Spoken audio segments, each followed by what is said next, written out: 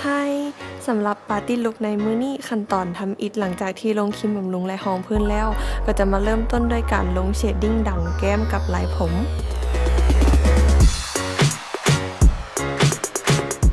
จากนั้นก็จะมาเพิ่มมิติให้กับใบหน้าด้วยไฮไลท์เตอร์ทาลงบริเวณทีโซนแล้วใช้มือเกียร์เพื่อให้เบิ่งกลมกลืนต่อมาก็แม่นขั้นตอนการทาคิ้วเนาะเนื่องจากเป็นปาร์ตี้ลุคจะใช้เป็นทิ้นเพื่อความติดทน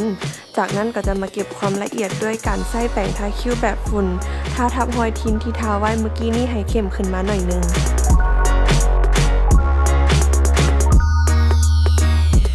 ส่วนขั้นตอนของการทาตาลุคนี้เนาะจะละเอียดหน่อยนึง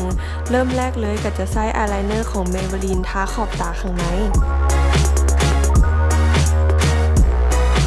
ต่อไปแม่นการดัดขนตา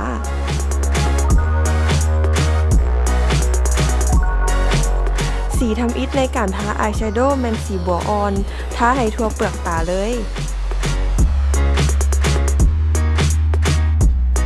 อายแชโดว์สีที่2แม่นสีแดงเข้มทาขอบตาเทิงให้เลยออกมาหน่อยนึง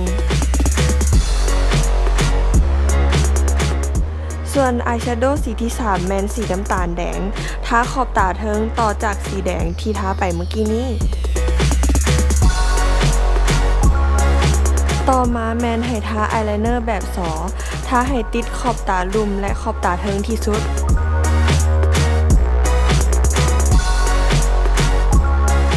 หลังจากนั้นก็จะใช้อายไลเนอร์แบบเครยอนของเมเบลีนเน้นความคมของดวงตา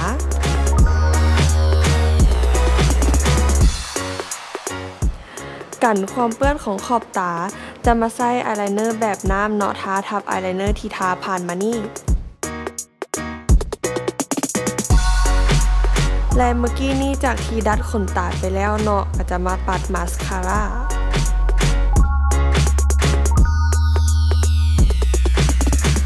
แล้วก็ต่อด้วยการติดขนตาปลอม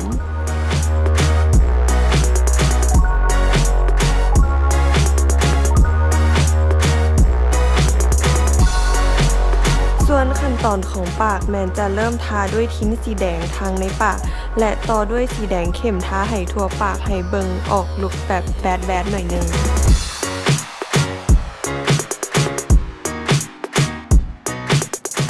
ส่วนในการปัดแก้มเพื่อความคงทนจะใช้แบบทินแทนแบบบรัชเนาะแตะที่แก้มเป็น3จุดแล้วใช้มือเกียร์